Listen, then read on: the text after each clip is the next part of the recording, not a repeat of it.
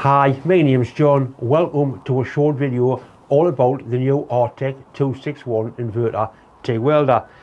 In this video I'm going to be welding aluminium, but not normal aluminium stacking nice pretty dimes on a bench. I'm going to be welding an aluminium sump which is being serviced, so it's contaminated with dirty oil. This is a sort of repair I do all the time, what I call real world welding. I'm not going to show you how to weld. What I am going to try and do is show you the best settings to use on this machine to weld aluminium castings like this. This is an aluminium sump of a VW car. That's the hole where the drain plug goes, and it's got a crack down there. The cracks are normally caused by over tightening. It's quite a common fault.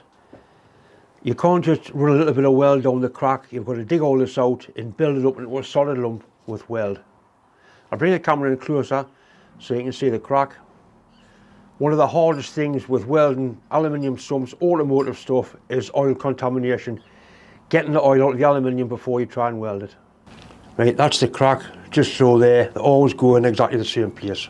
You can see inside there isn't very much metal, but I'm going to build all that up solid and hopefully it'll weld quite nicely. It's all been washed out with acetone. When you're cutting aluminium, a little bit of candle wax on the cutter helps to stop it from blocking up.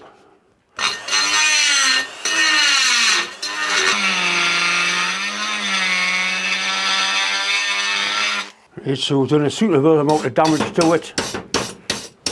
When you're wire brushing as well, you don't wire brush like that because that rubs the oxide into the aluminium. Just do it in one direction like that. That looks reasonably clean. We'll give it a go and see if it'll take weld. It depends on what sort of alloy it is, if it welds or not. Normally these are decent material. I'm going to use this TIG261 AC DC TIG inverter on the welder sump. At the minute it's on DC TIG, we've got the AC TIG. It's on the Easy-Set. That's your normal setting where you can set it up by hand. I'm going to go straight into Easy-Set because I find it easier to set basically. Right, so we'll start with tungsten size 2.4. I use 2.4 for most things. We'll see it's 5mm thick. I'm going to need plenty of amperages. It's silicon based aluminium. Call it a corner joint. Pulse. It's got 5 pulse settings built in. I found that pulse setting number 3 is good on aluminium castings. Using a pedal, it's going to give us 155 amps. I won't need all of that, but I'm using a pedal so I can back it off. Simple as that. I've used this setting before. I've actually got the settings saved in the menu. You can see up to 20 settings in there. So now when I come to weld a casting like that, I just go straight to the menu and I'm basically well within the parameters. If it's going to weld, you can go up or down 10 amps either way to fine tune it. Simple as that. Easy as that. Just clear the arc around first a little bit to get the heat into it.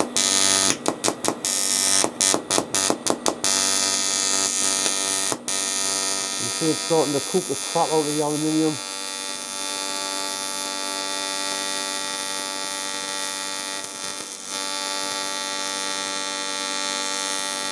The little black floaters, that's the rubbish coming out of it.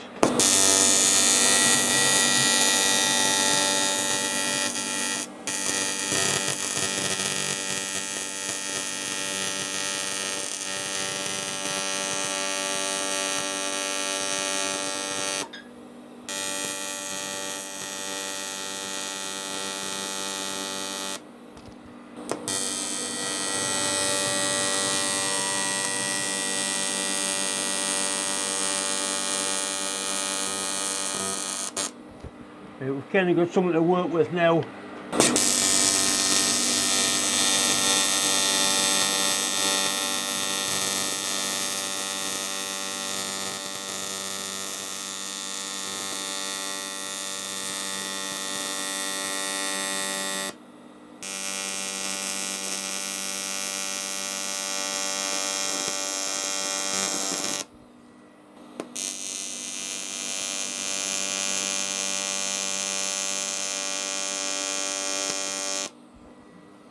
That's welded up not too bad, it's nice and clean.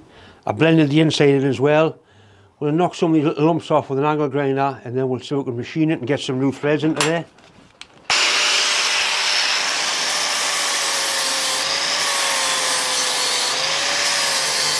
Plenty of build up on there. Machine it flat, drill it and tap it, and the job should be a good one. This is the mounting setup I've got. It's a little bit sketchy, but I'm sure it'll do the job. See, it's an angle plate. I've got one 10mm bolt through the sump, and I've got a big clamp all the way around it. As long as I'm careful, I'm sure I'll be able to do something with this. In the video description box, there's a link to Artec, to this welder, and all Artec's other products. If you decide to buy an Artec welder or any Artec product, mention my name. It certainly won't do you any harm. If you want to see more in-depth repairs like this one, in fact, if you want to see how this one turned out and how I machined it, have a look at my YouTube channel. Anyway, thanks for watching.